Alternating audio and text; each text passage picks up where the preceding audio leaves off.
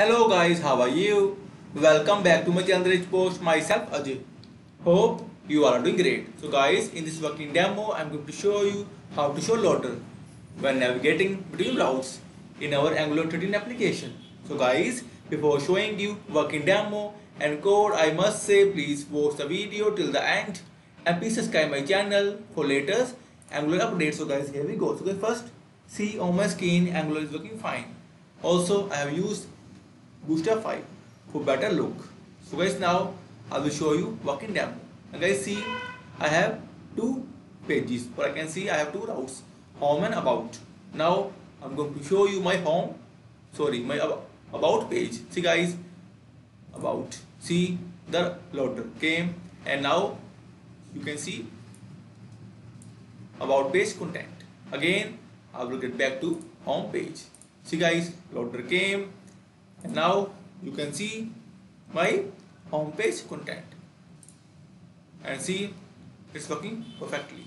And guys, now I will show you my code snippet as well, and I will also share my code snippet link inside this video description, so please get the code. Guys, very first I have installed the latest Angular project, and after it I have installed Bootstrap 5 version, and then I have made two components, about and home, and inside my routing file I have assigned the routes to path and components. See, and then I go to my home page, app.component.html page. Inside it I have added my loader on the top of the page, then the Bootstrap 5 default nav bar, and here is my router outlet inside it, and with it I will get all my components data like home and about. See, here is my loader, and I have used Bootstrap 5 default loader, and here is my navigation. Here are my navigation links, home, about, and also here is my router link for home, empty, and for about/about, like this. Guys, now I will show you my component code, and then go to app.component.ts file.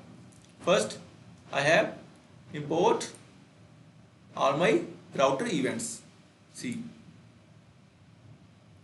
navigation start, end, cancel, error, and event, router event. And then I have made property router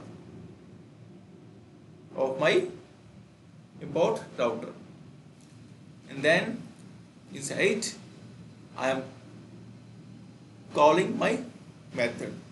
Inside I have declared all my router events, like if event start, then loader will fire, and navigation end, then loader false, mean it will be hide after 2 seconds.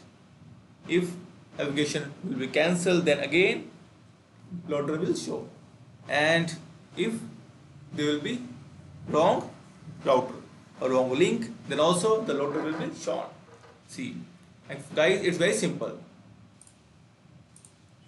And like I said, I will share the code snippet link inside this video description, so please get the code. And guys, I will come with more demos. And friends, if you will have any kind of query, suggestion, or requirement, then please comment on this video. Also, please contact me via my blog.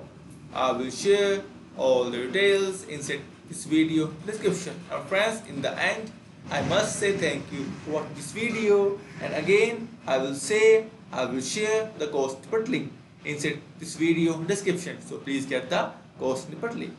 So guys, thank you for watching this video. Bye bye.